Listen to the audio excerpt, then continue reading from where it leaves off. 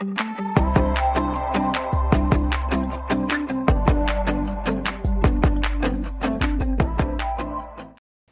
ဂလာပါရှင် Creative Pop စီစီကနေပြန်လေးကြိုဆိုပါရစေကျွန်မလှရင်ပါ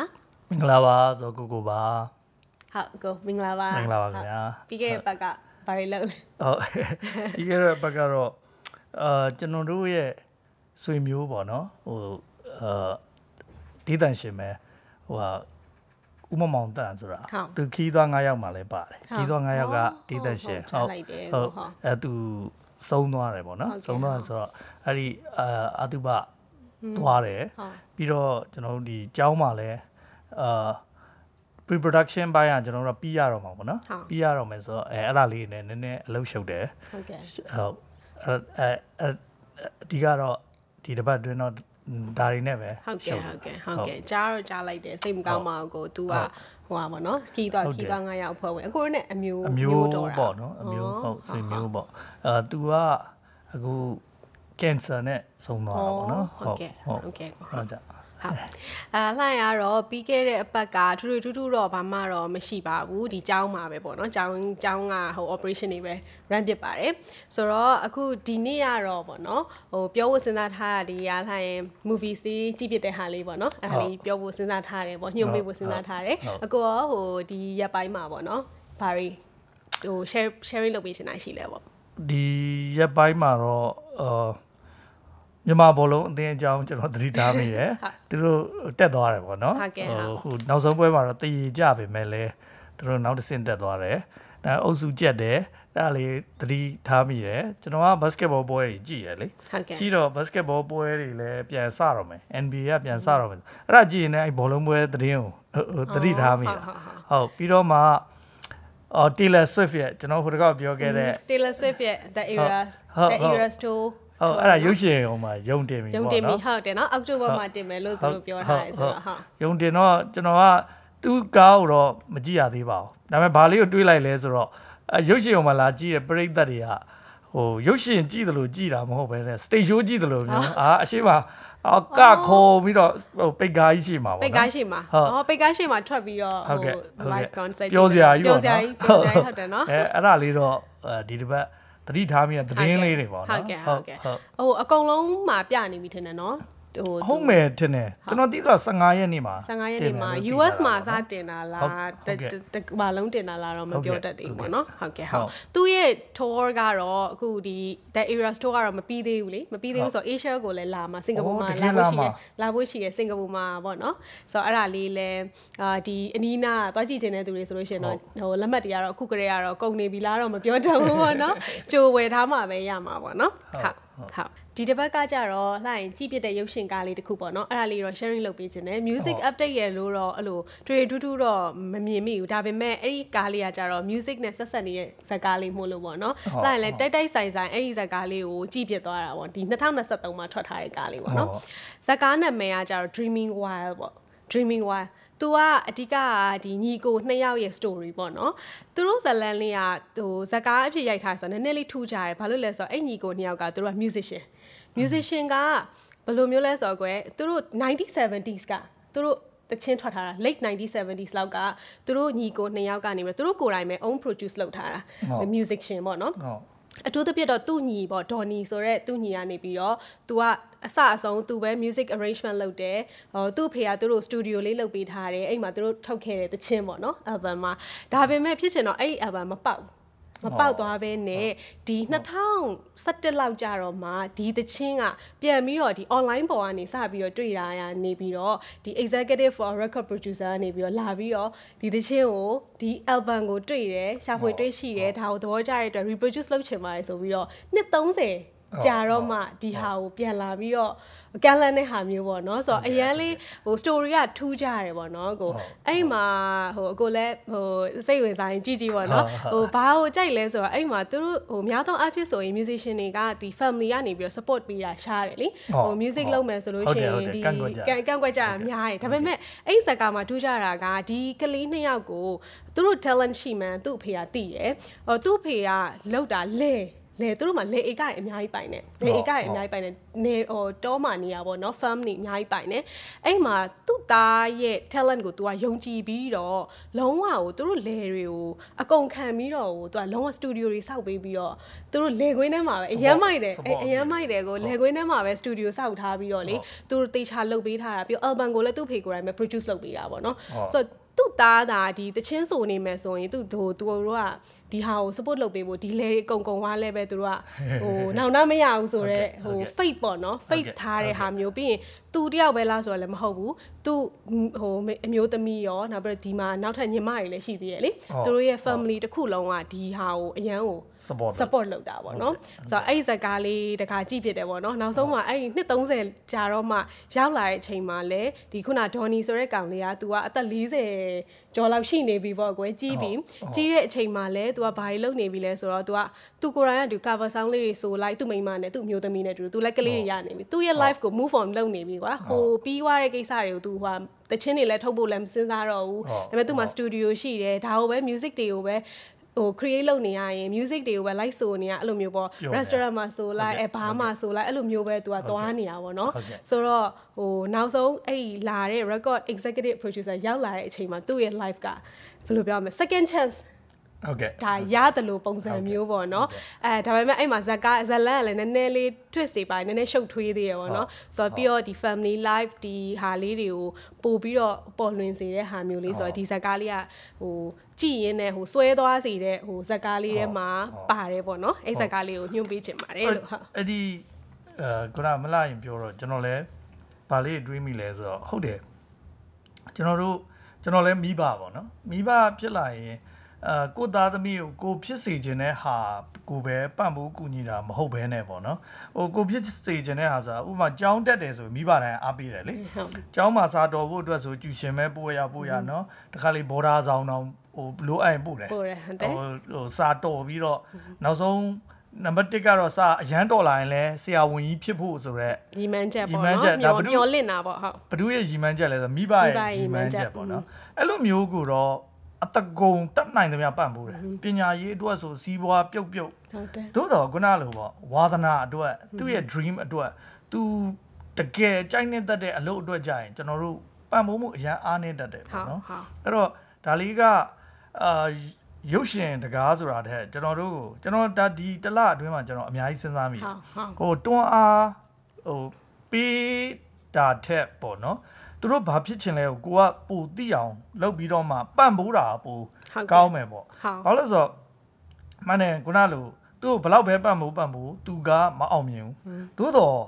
အချိန်တစ်ခုရောက်ရင်ဟိုအဲ့လောက်ယူသွင်းတော့တစ်ချိန်မှာတော့အောင်မြင်ကြတာပဲအခုဟိုဗမာပြည်မှာလည်းအဆိုတော်တယောက်ပေါ့နော်အဆိုတော်ဆိုတာတဲ့သူကလည်းအဓိကတော့စိုင်းနေမှာဆိုတဲ့သူပေါ့နော်အခုဆိုဟိုကြားနေရတယ်လေသူ့အကြောင်းလေးသူကဆိုနေရကြာပြီတဲ့ဟိုသူ့ကိုဘယ်သူမှမသိဘူးပေါ့ဒါပေမဲ့အခုကျတော့ဘလူးကြောင့်လည်းမသိလူတွေကသူ့ကိုအရန်နေသဘောကျပြီးတော့ support လုပ်နေတာသူကတချင်းတပုတ်တောင်မထွက်သေးဘူးသူထွက်တော့မယ်တဲ့အခုဒီရက်အတွင်းထွက်မယ်ပေါ့နော်အဲ့ဒါမျိုးလေးမှာဟာလူတွေကအရန်အောင် like တွေလည်းပေးနေပြီး share နေသူ့မှာပရိသတ်အများကြီးဖြစ်နေပြီပေါ့သူ့အချိန်ပေါ့နော်သူ့အချိန်ရောက်လာတဲ့အချိန်မှာပေါ့နော်ဟုတ်ကဲ့အဲ့တော့မိဘအနေနဲ့ကတက်နိုင်သမျှပံ့ပိုးပြီးတော့ကုညီတာဟိုပိုကောင်းတယ်ပေါ့နော်ဟိုဘယ်လိုပြောမလဲကိုလှုပ်စင်တဲ့အတိုင်းအလုပ်ကိုသူလုပ်လဲအောင်မြင်ကြမှာအောင်မြင်တာလေပြောလို့ဟိုကိုကလှုပ်စီခြင်းတိုင်းအောင်မြင်မှာမဟုတ်နောက်ဆုံးအောင်မြင်အောင် तू မပြောနေဘူးဆိုရင်တဘောအလုံးကြီးကဟိုလေဟိုပြောစရာမကောင်းအနုပညာသမားတွေကဟိုပြောရရင်အနုပညာလုံနေရတာကိုပြောတာ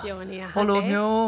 ဒီလုံးစိတ်ပေါ့နော်တဲ့စိတ်ကဟိုပတ်စံအများကြီးရှာလို့ရလို့တော့ဘာလို့မဟုတ်ဘူးလေမဟုတ်ဘဲနဲ့ဒီလုံနေရတာကိုပြောနေဟိုလောကကြီးမှာတော့ကိုလုပ်ငန်းခွင်ကကိုပြောတာလုံနေပြီးတော့မှဒါကအသက်မွေးဝမ်းကြောင်းဖြစ်သွားရင်တော့အတိတ်ပဲအရှိဆုံးပဲအတိတ်ပဲအရှိဆုံးပေါ့နော်အဲ့လိုမျိုးလေးကျွန်တော်တို့မြင်တော့ကျွန်တော်မိဘတွေအနေနဲ့ကသားသမီးရဲ့ဝါသနာသားသမီးဖြစ်ချင်တာကိုသိအောင်ကြိုးစားပြီးပံ့ပိုးတာ အကောင်းဆုံးပဲလို့ကျွန်တော်မြင်တယ်အကြံလည်းပြုချင်တယ်ဟုတ်တယ်ဟိုပြီးတော့အခုခေတ်ကလည်းပြောင်းလာပါပြီအခုအရင်တော့လို့တော့တိတ်မဟုတ်တော့ဘူးပေါ့နော်မိဘတွေလည်းနည်းနည်းအမြင်ပိုကျဲလာပြီအမြင်ပိုကျဲလာတယ်ခုနလိုမျိုးလေဟိုဘတ်ဆောင်ကနေပြီးတော့ခုနလိုဒီလို story တွေကြားလာတာမျိုးလည်းပါမယ်ပေါ့နော်စာရီအများကြီးပဲတွေးလဲတွေးတက်လာတယ်ဆိုတော့ဟိုပို့ပြီးတော့အရင်ကထက်စားလို့ရှိရင်တော့ကလေးတွေကိုဟလာမြင်တာလေအခု music ဆိုလို့ရှိရင်လည်းနည်းနည်းသူတို့ဒီဟာကိုလေ့လာမယ် music လုပ်ချင်အဖြစ်ကိုယ့်ရဲ့ဟိုကလေးတွေရဲ့ creativity ကိုလည်းပို့ပြီးတော့ကောင်းစီရယ်ဆိုတော့ကောင်းကျိုးတွေလည်းရှိရယ်ဆိုတော့အဲ့ဒါမျိုးတွေလည်းပိုမြင်လာတယ်ပေါ့နော်ဆိုတော့အဓိကတော့သူတို့ကတော့လမ်းကြောင်းလွဲဝါးမှာကိုစိတ်ပူတာပေါ့ကြောက်တာပေါ့နော်ဆိုတော့ဒါပေမဲ့လည်းဟိုဒီသားသမီးအနေနဲ့ကလည်းကိုကမိဘကိုယုံကြည်လာအောင်ပေါ့ခုနလိုမျိုးဒါကိုပဲယူသွတ်တယ်ဒါကိုပဲဆွဲလက်နေဒါကိုပဲလုံနေတယ်ဆိုရင်တော့ဒါကတော့မိဘကတော့ဟိုမြင်လာပြီးတော့ဟို support လုပ်လာတဲ့အချိန်တော့ဖြစ်လာမှာပေါ့နော်အဲဒီဇက်ကားလေးမှာလည်းအဲ့ဒီဟိုပါပေါ့ကို benefit ရဲ့ညီလေး Casey Affleckသူရုပ်ချင်းတူတယ်မလားနည်းနည်းလေးစင်တယ်ပေါ့နော်ဒါပေမဲ့အရင်ကလှရလေ benefit ဆိုတော့ afflat ဆိုပြီးတော့တွေးလိုက်လို့ဒါအော်ရှာလိုက်တော့ဟုတ်တယ် तू က benefit ရဲ့ညီပေါ့နော်ဆိုတော့အဲ့ဒါ तू တရုပ်ဆောင်ထားတာပေါ့ညီအနေနဲ့ပေါ့နော်ဆိုတော့သူတို့အရန် crazy ဖြစ်ပြီးတော့နောက်ဆုံးမှာဒါပေမဲ့အဲ့မှာ twist လေးရှိတယ်ဟိုဟာ spoil ပြမဆိုလို့မပြောတော့ပေါ့နော်ကြီးလိုက်လို့ရှိရင်တော့သိမယ်မိဘ sorry ဇလန်နာမည်ဟိုဟာပေါ့ dreaming wild အဲ့ဒီဟာက album လည်းရှိရကို album နာမည်ကDreamy Wild အဲ့ဒါနဲ့လှန်ကဟိုဒီသူတို့တချင်းဒီ soundtrack ပါတယ်လေ soundtrack မှာ baby ဆက်တချင်းလေးကတော်တော်လေးပေါက်သွားပြီးတော့အခုဟိုတော်တော်များများပေါ့နော်အဲ့လိုမျိုးဒီဟို band တွေမှာ cover ဆိုကြတဲ့တချင်းလေးပေါ့နော်အဲ့မှာ Dreamy Wild လို့ YouTube မှာရှာလိုက်လို့ရှင်လေသူတို့ album လိုက်ကြီးကြလာမယ်အဲ့တော့သူတို့ဟိုးရေက1970 ဆောင်းကထုတ်ခဲ့တဲ့အတိုင်းပြန်နားထောင်ရမယ်ပေါ့နော်ဆိုတော့အခုလည်းအဲ့ဒါလေးတွေကိုဟိုနားထောင်ပြီးတော့လည်းဒီဇာတ်ကားလေးကိုလည်းပြန်ကြည့်လို့ရတယ်ပေါ့နော်အဲ့ဒီဟာလေးလည်းအခုနောက်ပိုင်းစိတ်ဝင်စားစရာကောင်းတယ်နော်ဟိုသူရုပ်ရှင်နဲ့တွဲပြီးတော့ဟိုတစ်ခေါက်ကလည်းကျွန်တော်တို့ဒီ Marvel တွေကစာအုပ်ကအပြင်မှာထွက်လာတယ်မျိုးအခုလည်းဒီဇလန်ထဲမှာသူတို့1970ကထုတ်ခဲ့တဲ့ album ဆိုပြီးတော့ပြန်ပြီးထွက်လာတာမျိုးလေးတွေကအဲ့မှာ fan တွေလည်းပြန်ရတာပေါ့နော်ကိုဒီတချင်းကိုနားမထောင်ဘူးတဲ့လူလည်းဒီရုပ်ရှင်ကိုကြည့်ပြီးတော့မှဒီအကြောင်းကိုသိတာလေဒီအကြောင်းကိုသိတာတချို့ကျတော့သိပြီးသားလူကနည်းမယ်ကွာဒီရုပ်ရှင်ကြည့်ပြီးတော့မှဒါ promote ဖြစ်ပြီးဒီအကြောင်းကိုသိတော့ဒီဟာကိုပြန်နားထောင်တယ်ပေါ့နော်ဆိုတော့အဲ့လိုမျိုးလေးပေါ့နော်နော်ခစ်ကလည်းတပတ်လဲလာသလိုပဲဟို music တွေကအဲ့ဒီဘက်ဒီ70 80 music မျိုးတွေအရန်ပြန်ပြီးဟုတ်တယ်လူတွေကြိုက်လာတယ်ဟုတ်တယ်ဟိုဒီဟိုပါပေါ့နော်များသောအားဖြင့်ဟိုအခုနောက်ပိုင်း music တွေနားထောင်ရရိုးလာလို့ရှိရင်လည်းဟိုအရင်ဟာလေးပြန်နားထောင်နေဆိုတော့ဟုတ်တယ်ဟိုအစ်ထွက်တဲ့အထဲမှာလည်းအဲ့ဒီ70 80 music မျိုးတွေကျွန်တော်ဟုတ်တယ်ပုံစံမျိုးလေးတွေနော်ဟိုအရှိရဟာကို inspire ယူထားပြီးတော့ဟိုနည်းနည်းတော့မတူတော့ဘူးပေါ့နော် sound quality တွေကတော့မိုက်သွားတာကျွန်တော်ခင်ပါဆိုတော့ဒါပေမဲ့ဟိုအငွေသက်ကတော့အဲ70 80အငွေသက်ပဲဟုတ်အဲ့ဒီဟာကလေဒီအခုဒီဇာတ်ကားဆို Dreaming Wild ဆိုတော့ low budget movie လို့ပြောရမယ်အဲ့ဒီထဲမှာပါတယ် indie သူတို့တက်တာ independent film ပေါ့နော်အဲ့လိုပုံစံမျိုးဆိုတော့ဟုတ်independent film ဆိုပြောရင်ကျွန်တော် line ပေါ့ကျွန်တော်တို့ကတင်တန်းတက်တာကဟို film school မှာတက်တာမဟုတ်ဘူး independent film ဒီ workshop တွေကနေကျွန်တော်တို့ကဒီပညာကိုတက်တာပေါ့နော်အဲ့တော့ဟိုတင်ပေးတာကအဲ့လိုမျိုးဟိုဒီ company ကြီးတွေမရှိတဲ့ကျွန်တော်တို့နိုင်ငံဆိုရင်ဒီလိုမျိုး film production company ဆိုတာမျိုးကြီးဟို role တွေအပြည့်နဲ့ပေါ့နော်producer ဒီ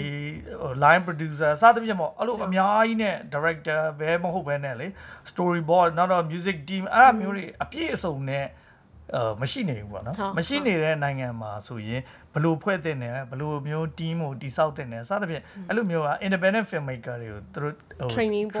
ပေးတဲ့ဟာမျိုးပေါ့နော်အဲ့ဒါမျိုးကနေမှကျွန်တော်တို့က filmmaker ဖြစ်လာတာဟုတ်ကဲ့ဟုတ်ဘူဆန်ဟို film ဟုတ်တယ်ကျွန်တော်တို့ကဟိုပါပေါ့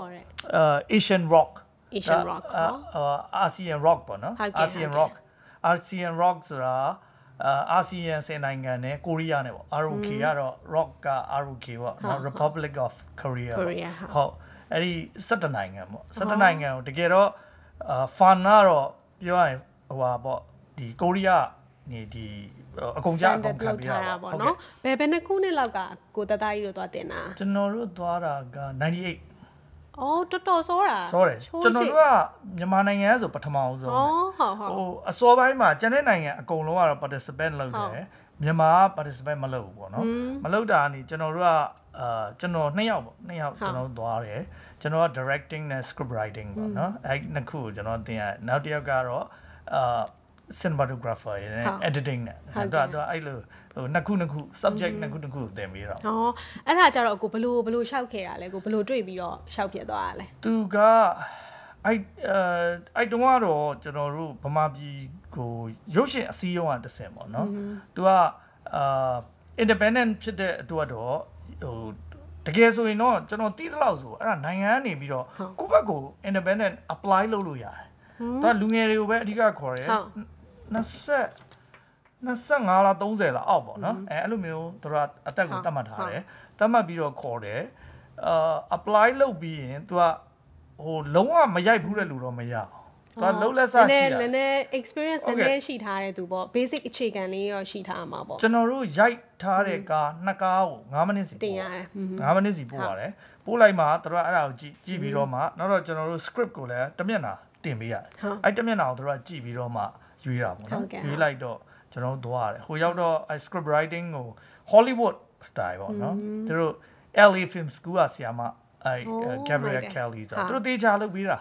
တေချာကိုတင်ပေးတယ်ပြီးတော့ကျွန်တော်တို့အကြာကြီး train ပေါ့နော် train ပြီးတော့ကျွန်တော်တို့ရဲ့ story တခုကိုအဲ့ဒီပါပဲကျွန်တော်တို့တိဆောက်ခဲ့တယ်တခါတည်းရေးခဲ့ရတာပေါ့ဒီဇလန်ပြီးသွားတာပေါ့နော်ပြီးသွားပြီးတော့မှကျွန်တော်တို့မြန်မာပြည်မှာပြန်ရရတယ်ဟိုတက်တာ training က Philippines မှာဟုတ်ကဲ့ training ကကျွန်တော်အများနဲ့ Philippines လားတော့မသိဘူးဘာလို့လဲဆိုတော့ဖိလစ်ပင်းမှာကလည်းသူတို့ကအဲ့ independent film ကိုတော်တော်လေးကိုဟို support လုပ်တာပေါ့နော်နိုင်ငံအနေနဲ့ support လုပ်တယ်သူတို့မှာဟိုမြန်မာပြည်လို Academy Award ရှိတယ်လို့မျိုးနောက်ထပ် independent film making မှာလည်းနောက်ထပ် festival ဆိုရှိတယ်ကျွန်တော်တို့တွားတက်ရသေးတယ်အဲ့မှာတော့ကျွန်တော်တို့ကတွားရောက်လေ့လာသူအဖြစ်ပေါ့နော်သူတို့နိုင်ငံရိုက်တဲ့ short film တွေinternational film တွေကိုကျွန်တော်တို့ကတွားကြည့်ရတယ်အဲ့ဒီကားတွေကဖိလစ်ပင်းကပုံမှန်သူတို့ mainstream ထဲမှာရိုက်တဲ့ကားတွေနဲ့မတူဘူးအရန် international style ဟိုတချို့ကားတွေအင်္ဂလိပ်လိုပဲပြောတယ်ဒါပေမဲ့လုံးဝအမိုက်စားတွေဘာလို့သူကဖိလစ်ပင်းကအဲ့ဒီမှာသူတို့ပြပြီးရင်သူကတကဘာလုံးပတ်ပြတယ် festival တွေအကုန်လုံးမှာသူကပြတယ်ဟုတ်အဲ့တော့အဲ့လမ်းကြောင်းပေါ့နော်သူက mainstream နဲ့တော့လမ်းကြောင်းမတူဘူးဘူဆန်ကျတော့အဲ့လိုမဟုတ်သူကဘူဆန်ကျွန်တော်တို့ရောက်သွားတဲ့အချိန်မှာကြာသူက independent film ကcategory တခုပဲကျွန်တော်အားလုံး mainstream က movie တယ်သူတို့ကလည်း mainstream နဲ့ဝင်နိုင်ဖို့ကျွန်တော်တို့ support လုပ်ပေးတာဟုတ်အဲ့တော့တကယ်ကောင်းတဲ့ project ပါကျွန်တော်တီးသလောက်တော့ကျွန်တော်တို့ပြီးသွားတော့လဲနောက်ပိုင်းမြန်မာပြည်က join တဲ့လူတွေရှိတယ်အခုလည်းတယောက်ရောက်နေတယ်လို့ကျွန်တော်ကြားလိုက်တယ်နော်ဟုတ်ကဲ့ဟုတ် तू ကလေကိုနှစ်တိုင်းခေါ်တာလားကျွန်တော်တီးသလောက်နှစ်တိုင်းခေါ်တယ်ကျွန်တော်လည်းနည်းနည်းလေးအဆက်အသွယ်ပြတ်သွားတာပေါ့နော်ပြတ်သွားရဆိုတော့ကျွန်တော်လည်းဒီဘက်မှာအလုံးရှုပ်တာရယ်နော်ကျွန်တော်တို့ကအဲ့ international တိတ်စိတ်ဝင်စားပေါ့နော်ကိုယ့် local မှာပဲပျော်နေတာနဲ့ဟိုအဲ့ဒီအဆက်အသွယ်လေးနည်းနည်းပြတ်တာတကယ်တော့အဲ့ကျွန်တော်တို့သွားခဲ့တော့10နိုင်ငံကဆိုရင်ကျွန်တော်တို့အယောက်20ပေါ့အယောက်20မှာထိုင်းရယ်အင်ဒိုနီးရှားရယ်နောက်တော့လာအိုရယ်လာအိုဆိုရင်သူ့နာမည်ဘူရတ်တယ်နဲ့သူကဟိုတလောလေးကပိုင်တကွန်နဲ့ရိုက်တော့သူ့ကိုကျွန်တော်တွေ့လိုက်တယ်။ဘာကျွန်တော်က Facebook မှာဆက်သွယ်ဆက်ရှိတော့လေသူပဲရိုက်လာတော့မပြောတတ်ဘူးအဲ့တုန်းကလူတွေနဲ့အခုချိန်ထိ connection ရှိနေရအောင်ထိုင်းက2ယောက်လုံးဆိုရင်ကျွန်တော် commercial ရိုက်တော့လေအဲ့ cinematographer ကျွန်တော်လာရိုက်နေတယ်ဟုတ်အဆက်အသွယ်လုံးဝရှိတယ်အမြဲတွေ့တယ်နောက်တော့သူတို့အခုနောက်ဆုံးရိုက်ထားတဲ့ကားလဲအရမ်းမိုက်တယ်ဒါပေမဲ့သူတို့ကတော့ထူးဆန်းတာသူတို့ကထိုင်းက2ယောက်လုံးက mainstream ကားတိတ်မရိုက်ဘူးအဲ့ festival ကားတွေပေါ့ international film ကိုပဲအဓိကရိုက်ကြတယ်ဟုတ်ကဲ့သူတို့အားတန်တဲ့ဟာပေါ့နော်တချို့ကြတော့လေ independent film တွေမှာပို့ပြီးတော့ကြိုက်ကြတယ်ဟုတ်အရမ်းမိုက် mainstream သိမ့်မကြိုက်ဟုတ်သူတို့ဇလန်းတွေကခုနကပေါ့လူအများတော့ကြိုက်ချင်မှကြိုက်တာပေါ့သူတို့ဇလန်းလေးတွေကအရန်တဘာဝကြပြီးဟိုဘဝတွေကိုထိုင်ကြည့်နေရတယ်လို့မျိုးပေါ့နော်အရန်ကောင်းတယ်ဟုတ်ကောင်းတယ်အဲ့လိုမျိုးလေးဟိုလူငယ်တွေအခုဒီလိုမျိုးစူးစမ်းနေရပေါ့နော်ဥပမာ filmmaker တွေကိုအဲ့လိုမျိုးဒီလိုအခွင့်အလမ်းတွေအခွင့်အလမ်းတွေပေးလာတာလည်းအရန်ကောင်းတယ်ပေါ့နော်ဆိုတော့ဘာပဲပြောဒါဆိုလို့ရှိရင်ဒါ fully funded ပေါ့ fully funded လုပ်ပေးရဟာဆိုတော့ကိုစူးစမ်းရင်စူးစမ်းတယ်လို့ပေါ့နော်ခုနအခွင့်အလမ်းတွေရတယ်ပြီးရင်ကို connection တွေပေါ့ကိုနဲ့အတူတူ connection တွေအများကြီးရတယ်ဆိုတော့အရန်ကောင်းတယ်ပေါ့နော်လာရကြတော့ဟိုအဲ့ဒီလိုမျိုး experience ကအဲ့လို တစ်ခုတော့ရှိခဲ့တယ်ပေါ့နော်အဲ့ဒါလည်းအဲ့လိုပဲ scholarship လို့ပြောမှာfellowship ပေါ့နော်သူတို့ကအဲ့ဒါ Goldsmith ဆိုပြီးတော့ London ပေါ့ University of London ကပေးတဲ့fellowship လေးပေါ့နော်အဲ့ဒါတော့လှိုင်းတို့2018တော့အဲ့ဒါပထမအဦးဆုံးစလုပ်တာမြန်မာပြည်ကိုပဲပေးတာပေါ့မြန်မာပြည်ကလိုပဲခေါ်တာတစ်ယောက်ပဲဖိတ်တာပေါ့တစ်ယောက်ပဲဆိုတော့အဲ့ဒါနဲ့ဝင်လျှောက်လိုက်တာဝင်လျှောက်လိုက်တော့ဒီတိုင်းပဲလျှောက်ကြည့်လိုက်မယ်လေဆိုပြီးတော့လျှောက်လိုက်ရင်းနဲ့မှတွေ့လိုက်လို့လျှောက်လိုက်ရင်းနဲ့မှသူကရသွားတာပေါ့နော်အဲ့ရတော့လေတော်တော်လေး3လလောက်တွေ့ရတစ်ယောက်တည်းသွားနေရတာပေါ့နော်အဲ့လန်ဒန်မှာသူကတော့ fully funded သူကနေရာလဲပေးတယ်နေရာပေးတော့လေအဲ့မှာရှိရလန်ဒန်မှာရှိရမိသားစုတစုနဲ့အိမ်မှာသူတို့နေရတာအဲ့လိုမျိုးပေါ့နော်သူတို့အဆောင်ကြီးမဟုတ်ဘူး fellowship ပုံစံအဲ့လိုမျိုးနေရတာပြီးတော့ကိုလည်းကိုကပဲသွားလာတယ်ပြီးတော့တခုကောင်းတာလန်ဒန်ကျတော့museum တွေက free လေးလာလို့ရတဲ့ဟာမျိုးဆိုတော့ကိုကလေဒီအတန်းတွေကိုလည်းကိုကြိုက်တဲ့သူကပေါ့အနုပညာအကြောင်းဖြစ်တဲ့အတွက်ကြောင့်ကိုကြိုက်တဲ့အတန်း join လို့ရတယ်လှိုင်းဆို join တာ event management လေ event နဲ့ဆိုင်တဲ့ဟာတွေနောက်ပြီးတော့ရှင် theater ပြဆက်ပေါ့နော်ပြဆက်အဲ့ဒါတွေကိုစိတ်ဝင်စားလို့ဆိုပြီးအဲ့ဒါ join တယ်သူတို့စီမှာအရန်ခစ်စားတာလေ theater ကိုဒီလိုရုပ်ရှင်ကြည့်တယ်လို့မျိုးအရန်လက်မှတ်တွေကအပြည့်နဲ့ကြည့်ရုံပြည့်ရုံရှင်ကြည့်ကြဆိုတော့အဲ့ဒါတွေနောက်ပြီးတော့ radio ပေါ့နော်ဆိုတော့စိတ်ဝင်စားဖို့ကောင်းတယ်ပြီး film လဲ join ခဲ့သေးရောเนาะအဲ့ဒါတွေကဘာရလဲဆိုတော့ဟာသူတို့ ਨੇ connection ခုနလိုမျိုးအတွေ့အကြုံရတယ်သူတို့စာတင်ကြားပုံတင်ကြားနည်းကိုလေ့လာလို့ရတယ်အခုဒီလိုကျောင်းလောက်တော့လေကျောင်းမှာလည်းပြန်ပြီးတော့ခုနinspiration ပေါ့เนาะအဲ့ဒါတွေကိုပြန်ပြီးတော့ဒီဘက်မှာအသုံးချလို့ရတယ်ပေါ့အဲ့ဒီကဆရာတွေဆိုလို့ရှိရင်လည်းအခုချိန်ထိconnect ဖြစ်နေတော့မယ်သူတို့ဒီလိုလို့ရှိရင်ဒီ AES ကလွယ်လိုက်ကျောင်းကလိုတာဖြစ်ဖြစ်ပေါ့เนาะကူညီဖို့လမ်းပြောပေါ့เนาะဘာပဲပြောဆိုတော့experience အများကြီးရတယ်ဒါပေမဲ့ကိုကအခုကကြာတော့အသက်အရွယ်နည်းနည်းရသွားပြီကြီးသွားပြီဆိုတော့တချို့ဟာတွေကကြောင့် age limit ရှိရလေဆိုတော့ရှောက်လို့မရတော့ရှောက်လို့သိနေရတော့ဟိုဆိုလဲကျွန်တော်တို့ဆိုမရတော့လေအများကြီးကြော်သွားပြီသူတို့ကလူငယ်တွေပဲခေါ်တာပေါ့နော်သူတို့ကလူငယ်မျိုးဆက်တစ်ကိုပညာဒါနလုပ်တဲ့သဘောလို့ကျွန်တော်တို့မြင်တယ်ဘတ်ဂျက်အရန်များတာကျွန်တော်တို့ဆိုလဲကျွန်တော်ထင်တာ allowance ကျွန်တော်တို့တယောက်ကိုဒေါ်လာ1000ခန်းလောက်ပေးတာဟိုလေအဲ့တုန်းကတော့ဒေါ်လာအခုလောက်ဈေးမကြည့်ပေမဲ့တော်တော်များတာအဲ့ခက်ကလည်းများတယ်လို့ပြောလို့ရတယ်။အလောင်းဆိုလဲသူတို့ကအပြည့်ပဲပြည့်တယ်ပိုတောင်ပိုတယ်ကိုသွားဖို့လေကျွန်တော်တို့ကတယောက်ကို2100လားမသိဘူးအဲ့မှာနေတော့သူတို့ပေးတာဟုတ်ကဲ့တရက်ကိုဘလောက်တွက်ပြီးပေးတာဟုတ် allowance ပေးပြီးတကလာမှာသူတို့ကထမင်းကျွေးတယ်ကျွေးတော့ကျွန်တော်တို့က allowance အလကားရတာပေါ့နော်ထမင်းလည်းကျွေးတယ်ဒါပေမဲ့သူကကျွေးတာကအရန်ညွတ်နေအောင်မကောင်းဘူးဒီတိုင်းပဲဖိလစ်ပင်းမှာဆိုရင်သူတို့ပုံမှန်ချက်တဲ့ Filipino food ပေါ့နော်ကျွန်တော်တို့ကျွန်တော်သိမကြိုက်ဘူးအချိုပဲများတယ်သူတို့ကချူလေးအဲ့ဒါမျိုးဆိုတော့အဲ့ဒါမျိုးမစားခြင်းထွက်စားပါတော့ကျွန်တော်လည်းလက်ဖက်တုပ်တွေစားဒီကယူကအမဲကြော်တွေစားအဲ့ဒါမျိုး experience ပေါ့နော် exposure ရတာပေါ့နော်ကိုဘာပဲပြောလေအခုအဲ့လိုမျိုးငယ်တုန်းရွယ်တုန်းမှာအခုဒီမောင်လေးညီမလေးတွေပဲဖြစ်ပေါ့နော်အခုငယ်ရွယ်တဲ့လူတွေရှောက်ချင်တယ်ဆိုလို့ရှိရင်အဲ့လိုမျိုးအများကြီးရှိတယ်ပေါ့နော်ကိုက research လုပ်မှတော့ရမှာပေါ့တခြား Europe တို့ဘာတို့မှာပေးနေတဲ့ဒီ scholarship တွေလည်းရှိတယ်ဒီလိုမျိုးဒီအနုပညာနဲ့ပတ်သက်တဲ့ကျောင်းတွေကနေပေးတဲ့ scholar တွေလည်းရှိရဲဆိုတော့ဒါတွေကိုနည်းနည်း expose လုပ်ပြီးတော့ရှာကြည့်ပေါ့နော်ပြီးရင်ကိုကတစ်ခါလေးကြာရင်ရှိရလေကိုမရှောက်ရပါမလားဆိုပြီးတော့မလျှောက်လိုက်တဲ့သူတွေလည်းရှိတယ်တချို့ကျတော့လည်းကိုလှုပ်လက်ဆရှိနေတယ်ဒါပေမဲ့အဲ့လိုစိုးရင်ပူပန်ပြီးတော့မလျှောက်တဲ့လူတွေရှိတယ်ပေါ့နော်အဲ့ခါကျတော့မရဘူးရမရရှောက်လိုက်ပေါ့နော်မရလဲဘာမှမဖြစ်ဘူးပေါ့နော်ကိုစူးစမ်းကြည့်ရမှာကိုတာဝန်ပေါ့နော်ဆိုတော့အဲ့လိုမျိုးဟာလေးတွေကိုတကယ်လို့စိတ်ဝင်စားရဆိုရှောက်ကြည့်စေချင်တယ်ပေါ့နော်လိုင်းရကြတော့လေဟုတ်တယ်ကျွန်တော်တို့တော့မှလေအဲ့ဒီဖိလစ်ပင်းမှာကျွန်တော်တို့သွားတဲ့ဟာပြီးတော့ကျွန်တော်ရိုက်ပြီးတော့ကိုရီးယားမှာပြတကယ်တော့အဲ့ဒါပြင်ကျွန်တော်တို့ကကိုရီးယားမှာနောက်ထပ် training တစ်ခုကိုဆက်လျှောက်လို့ရတယ်ဟုတ်ဒါကကျွန်တော်တို့အတွက်ဆိုရင် phase 2ပေါ့နော် phase 2ဟုတ်အဲ့ဒီကောင်ကသိအောင်ပြင်ပန်းတယ်ပေါ့နော်အဲ့မှာတို့လည်းပြအဲ့အကြောင်းသားတွေနဲ့ကျွန်တော်တို့လည်းတွေ့ရတာပေါ့နော်ခဏလိုပဲတွေ့ရတယ်တို့ရိုက်ထားတဲ့ကားယာကျွန်တော်တို့ရိုက်တဲ့ကားတဲ့ဟိုကောင်တော့တို့ရိုက်တဲ့ကား Hollywood standard ဖြစ်သွားပြီ producer တွေဘေးကနေတောက်လျှောက်ကြည့်ပေးတဲ့လူတွေအကုန်လုံးက Hollywood မှာတကယ်ရိုက်နေတဲ့လူတွေဆိုတော့တို့မိနစ်20ကားတကားထွက်လာတာလုံးဝပြန်လန်နေအောင်ကောင်းတာအဲ့တော့ အဲ့ဒီလိုတဲမှာကိုပါလို့ရတယ်ပေါ့နော်သူတို့ကလည်း apply လုပ်လိုက်မင်းတို့ကဒီ project လုပ်ထားပြီးသားဖြစ်တဲ့အတွက်မင်းတို့ဆိုဦးစားပေး chance မှာထည့်ပြီးအကုန်ထည့်ပေးမယ်လို့ပြောရဲနဲ့ဟိုခုနလိုပဲတော်ပါပြီငါတို့ဒီလောက်ဆိုရင်ရပါပြီပေါ့နော်အဲ့လောက်တော့အပင်ပန်းမခံနိုင်တော့သူတို့က share တယ်သူတို့တရက်ကိုဘယ်နှစ်နာရီ4နာရီပဲအိပ်ရတယ်လို့အရန်ပင်ပန်းတယ်20အတွင်းမှာဘာညာចောင်းသားတွေပြောတာနားတော့တော်ပြီဆိုထပ်ပြီးကြဒါပေမဲ့အခုချိန်ကျကွာရက်20လေးကွာငါလှုပ်လိုက်ကောင်းသားပါတဲ့ဒါပေမဲ့ကိုသားကြီးကအခုကဒီမှာကတော့အများကြီးပြန်လှုပ်ဖြစ်တာပေါ့အဲ့ဒါပြီးကြတဲ့ကကျွန်တော်က commercial ရိုက်တာနဲ့ပေါ့နော်ဒီဘက်မှာအလုပ်ကအများကြီးတကယ်စနစ်တကျပေါ့နော်တက်သွားတော့ commercial ရိုက်တယ်ဆိုလဲနိုင်ငံခြားသားတွေနဲ့အများကြီးဆက်ဆံရတယ် producer အစ creative art director တို့ဘာတို့ကများသောအားဖြင့်နိုင်ငံခြားသားပဲဟိုဗမာတွေမဟုတ်ကြဘူးဆိုတော့အဲ့တော့ဒါမျိုးတွေလုပ်ဖို့ကတော့ international practice ဆိုရဲနော်ဒါလူကိုလိုတယ်ကျွန်တော် academic learning ပေါ့ဘာလို့ပြောမဲ့စကားအစမတူတော့ဟုတ်တယ် language ကအစသုံးလုံးနေမတူတော့ဘူးเนาะဟိုတကယ်လို့ဟိုကိုပဲဟိုလေးလာထားတဲ့ဟာမျိုးဆိုလို့ရှိရင်တော့ဒါမျိုးတွေကဟိုစနစ်တကျလုပ်ဖို့ဆိုတာလည်းမရနိုင်ဘူးမရနိုင်သူကအဲ့လိုစနစ်တကျလုပ်လိုက်ရင်ဘာလဲဆိုတော့ကိုကမရိုက်ခင်မှာရိုက်ရင်ဘာထွက်လာမလဲဆိုတဲ့အရာတိကျတဲ့အဖြေရှိပြီးသားပေါ့နော်အဓိကတော့ဒါပါပဲသူတို့ကဟို process ကိုတစ်ခုပြီးတစ်ခုလုပ်တာဖြစ်တဲ့အတွက် production မှာတိကျလုပ်ထားတဲ့အရာအားလုံးကရိုက်ပြီးသွားရင်ဘာဖြစ်လာမလဲသူကမရိုက်ခင်တည်းကအကုန်လုံးကသိပြီးသားပေါ့နော်ထုတ်မဲ့လူလည်းသိတယ် producer အစဟိုပတ်စံပေးတဲ့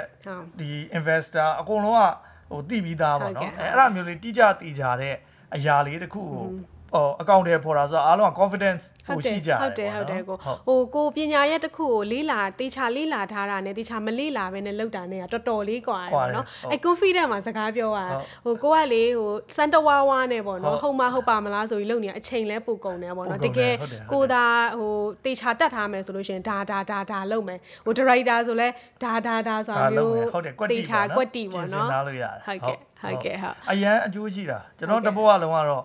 ဒီအရာကသမင်းစားလက်မှတ်ပဲပေါ့ဟိုကျွန်တော်သွားဖို့အချိန်မှာလဲမြန်မာပြည်ကလူတယောက်ပဲဆိုတော့လေကျွန်တော်လဲလုံးဝမသွားချင်အမှန်တိုင်းပဲပြောတာအရောက်တဲ့အထိကိုဟာလူလိမ့်အမေမှာပဲနေလာတက်တက်လုံးကအေးစေးရောက်တော့အရာအားလုံးအဲ့တော့တော်တော်ငယ်ဦးမယ်တင်တယ်ကိုနော်ပေါ့ဟုတ်တော်ရတဲ့အချိန်တကယ်တော့အရင်တော့မငယ်ပါဘူးမြန်မာအနေနဲ့ကြည့်ငယ်နေတာပေါ့ငယ်နေတာဟိုနိုင်ငံသားမှာနော်ဒါ15 16ဆိုတော့သူတို့ကအရင်ထွက်ပြီဆိုတော့မတူဘူးပေါ့နော် culture အဲ့တော့ဒါပေမဲ့နည်းနည်းထိုးထိုးပေါက်လှုပ်လိုက်ရင်တော့ဘဝကပို့ပြီးအတိတ်ပဲရှိတယ်လို့ကျွန်တော်ဒါတွေကလည်းငယ်တုန်းရွယ်တုန်းမှာပို့ပြီးတော့လှုပ်လို့ကောင်းတယ်ပေါ့နော်ဆိုတော့အဲ့ဒါလေးလဲဒီကနေပြီးတိုက်တွန်းချင်ပါတယ်လို့ဟုတ်ကဲ့ဒီနေ့ပြောရတာတော်များပါပြီတဲ့နော်ကျွန်တော်ကတော့ရုပ်ရှင်နဲ့ဆိုရင်တော့ဟိုလေလိုကီးစာဆက်ကြည့်နေတယ်ဒီလိုပဲဘာမှအရင်မထူးကြသေးတော့ကျွန်တော်လည်းဘာမှတော့ထူးထူးခြားခြားထပ်ပြောစရာမရှိဘူးနောက်တော့နောက်လာထဲမှာမှ Marvel စာ The Marvel စာထွက်မယ်ပေါ့နော်အဲ့ဒါလေးတော့ကျွန်တော်တော့မျှော်လင့်နေတယ်ကြည့်ကျင်တယ်အခုပါမယ်ကိုရီးယားမင်းသမီးတွေပါမယ်လို့ပါပြောတာကျွန်တော်ကတော့ကိုရီးယားK-pop တို့ဒီကိုရီးယား series ဆို fan မဟုတ်တော့ဘယ်သူမှတော့မသိဘူးဒါပေမဲ့မြန်မာတွေကတော့တော်တော်ပြောနေကြတယ်အတိတော်တော်များများတော့သိကြပါတယ် drama series ဆိုပါတော့မှနာမည်ကြီးတဲ့သူတွေဆိုတော့တော်တော်သိကြတယ်ဟုတ်ဒါတော့နောက်ဆုံးပြချင်တဲ့ information လေးပေါ့ဟုတ်ကဲ့လိုမျိုး creative pop အစီအစဉ်ကိုနားထောင်ပေးရတဲ့အတွက်လည်းကျေးဇူးအများကြီးတင်ပါတယ်နောက်တစ်ပတ်ဒီမှာလည်းပြန်လာခဲ့ပါမယ်အားလုံးပဲခုတော့ဒီနေရာမှာပဲညနေပါမယ်ရှင်